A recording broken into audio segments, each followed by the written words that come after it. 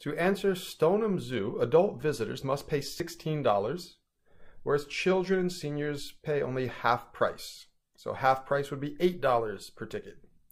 On one day, the zoo collected a total of $3,600.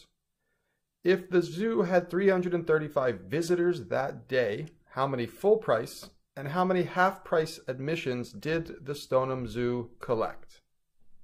Okay, so we're going to start this word problem the way we start all word problems and identify exactly what it is we're looking for and assign them symbols or variables. So we go to the last sentence, and in this case, if the zoo had 335 visitors that day, how many, so there's the question, how many full price and how many half price admissions did the zoo collect? So we don't know how many people paid full price and we don't know how many people paid half price. So let's give those symbols. We could use the symbols X and Y, which is what we normally do. You could use A for adults and C for children if you want. Either way, I just like keeping it consistent and using X and Y. So let's say X is the number of full price.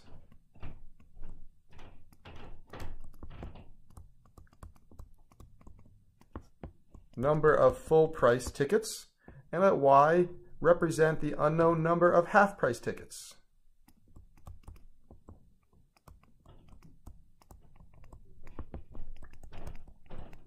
Okay, so remember, that's where we always want to start, is if we're going to use algebra and we're going to use variables, we have to start off by saying these are the variables and this is what they stand for. X stands for number of full price tickets, Y stands for number of half price tickets. Okay, so now going back to the problem, what do we know? Well, we know that each individual full price ticket is $16 and each individual half price ticket is $8.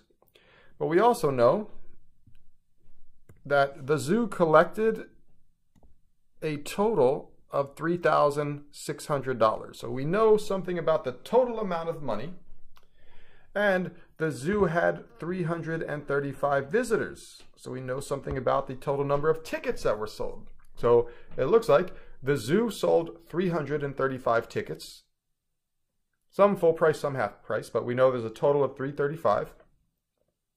And we know that the total amount of money collected was $3,600. So we can make one equation for the number of tickets.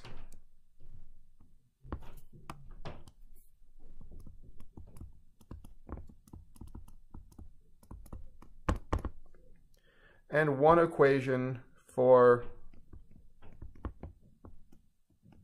the total amount of money collected. So we know that the total amount of tickets is equal to 335, and the total amount of money collected is equal to 3,600.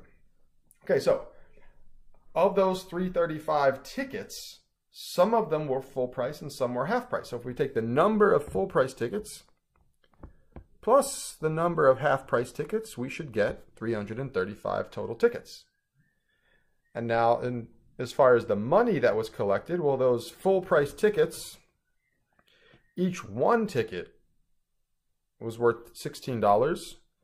And that $16 was collected in X number of times. So the money from those full price tickets would be 16 times X, $16 times the number of tickets. And then the half price tickets, which are $8 a piece, the total money collected from those would be $8 times the number of tickets. So 8 times Y. All right, so there is our system of equations. And now we could solve this using either substitution or elimination. I'm going to use elimination because that's my preferred method. So at this point, this is basically phase one of the word problem, the initial setup. And now it's no longer a word problem because we've converted those words to equations. So now we just have a system of equations to solve. X plus Y equals 335. 16x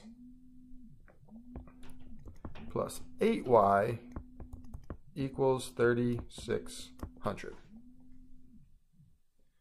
Okay, so using elimination, what we could do is take that first equation and multiply by -8. Multiply both sides by -8. That will give us a -8y. And I'm doing that because we have a positive 8y in the other equation. We could also have used the -16. That would have been perfectly fine as well. But we have to just either make this x into a -16x or make this y into a -8y. Okay? So that first equation, so let me see if we have a little bit more room here.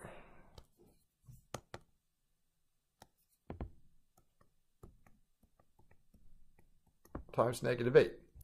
Okay, so this system of equations, once we multiply both sides by -8, becomes -8x minus 8y is equal to, well, 335 times a -8.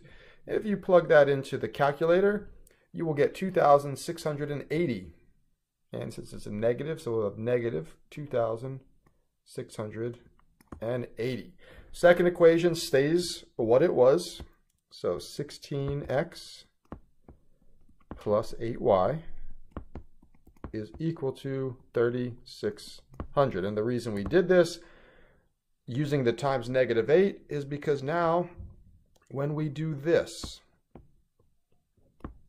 when we add the two equations together, the -8x plus 16x will give us 8x. And the -8y plus positive 8y, that gives you 0. So they cancel out. And again, we could go to the calculator for this. -2680 plus 3,600. Well, that should give us 920.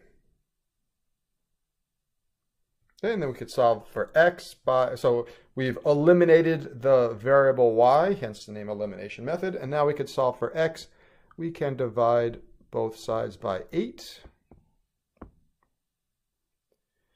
And so we get x is equal to, well, 920 divided by 8, according to a calculator, should be 115.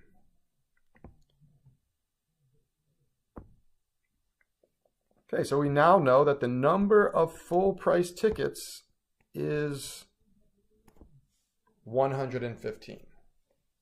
And we know the total number of tickets is 335. So x plus y equals 335. Or if you take the 335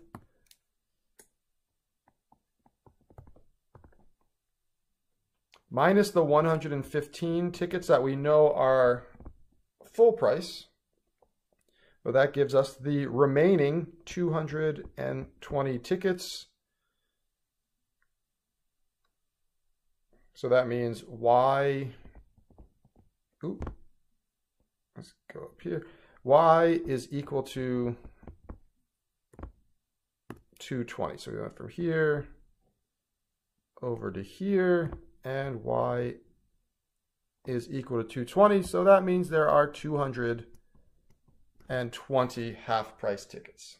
All right, so keep in mind, while each word problem is somewhat different, we approach them, there we go, we approach them the same way. We start off always, we start off here. If we're going to use algebra, we have to define the variables that we're going to be using. All right, that does it for this problem. I hope this was helpful.